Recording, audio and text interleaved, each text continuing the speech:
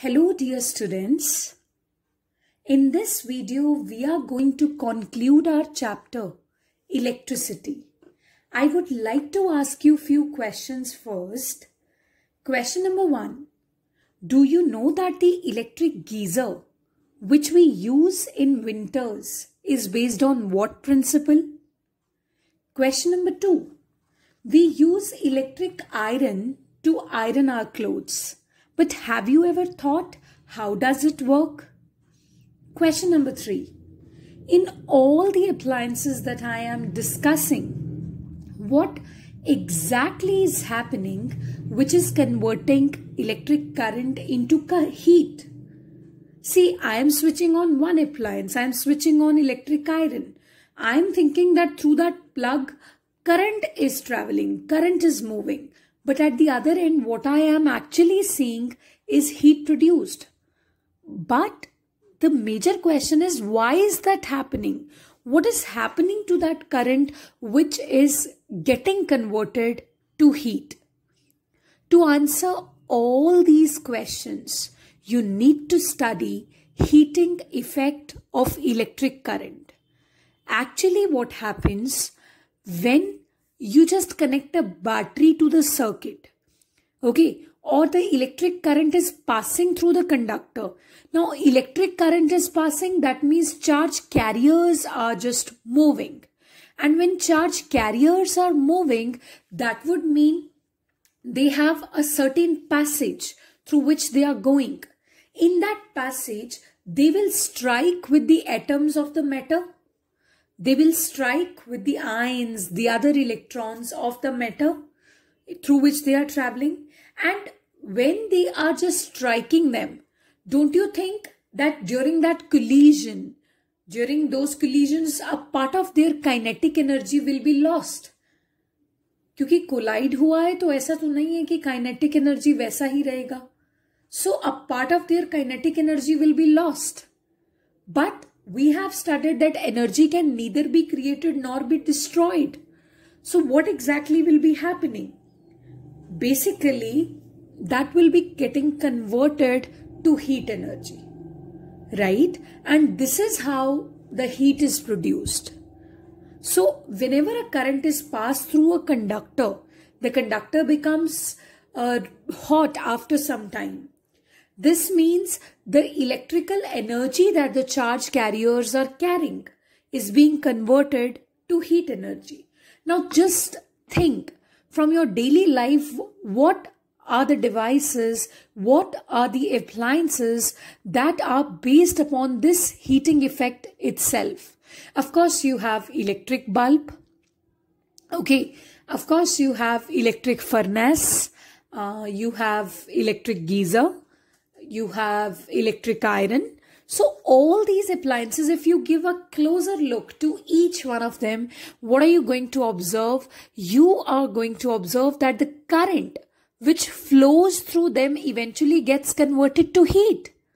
Exactly this is happening there, right? So just suppose, I'll tell you, you have this electric iron. Okay, this is the wire plug.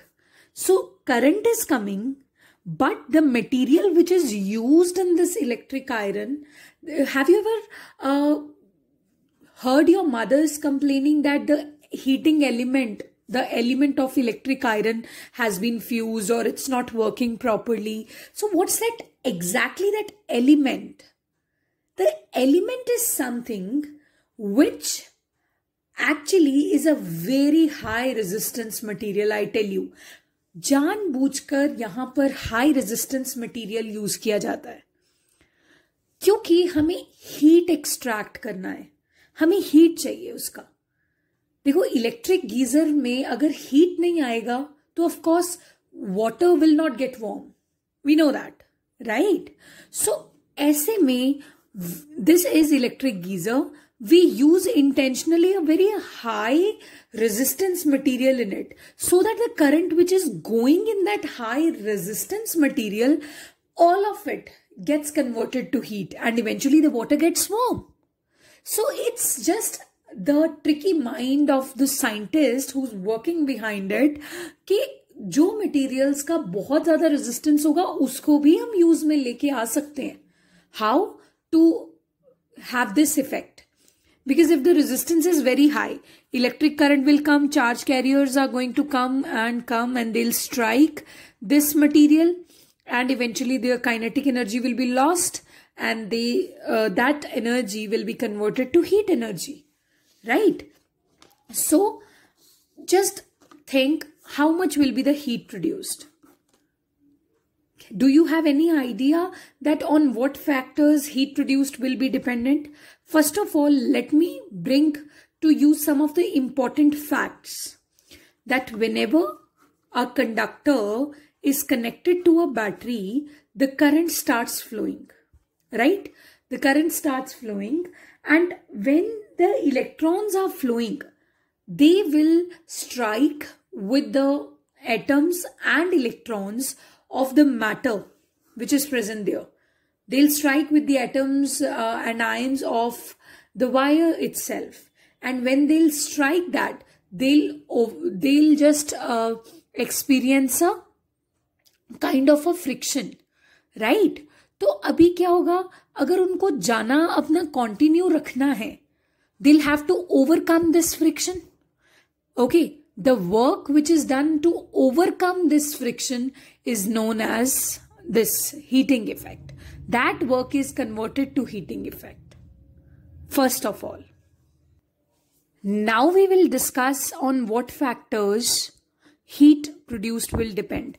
See, if the current flowing is more, if more and more electrons are flowing, right, they will experience more and more collisions. So in more and more collisions, they will simply produce more and more heat जब collide करती हैं चीजें, right? So H is dependent on I square, right? After that, you have the resistance. More the resistance of material, more will be the heat produced, and also dependent on the time for which you have connected a battery to the circuit. क्योंकि जितना time के लिए आप battery connected रखोगे, for that time only the heat will be produced. I'll tell you why. See, if you will connect the battery for a longer period of time, okay, more current will flow for a longer period of time.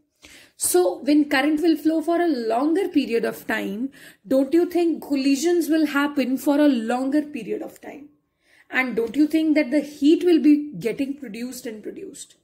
So overall heat produced is also dependent on the time for which the electric current is passed. So these are the three factors over which heat produced depends. Okay, that's known as Joule's law of heating. H is equal to I square RT. The derivation is not there in the syllabus. That's why I cannot tell you that why I square is being used, right? Because the derivation is not there in the syllabus. But what we need to remember the formula. We need to remember the factors on which heat produced will be dependent. So this is it, heating effect of electric current.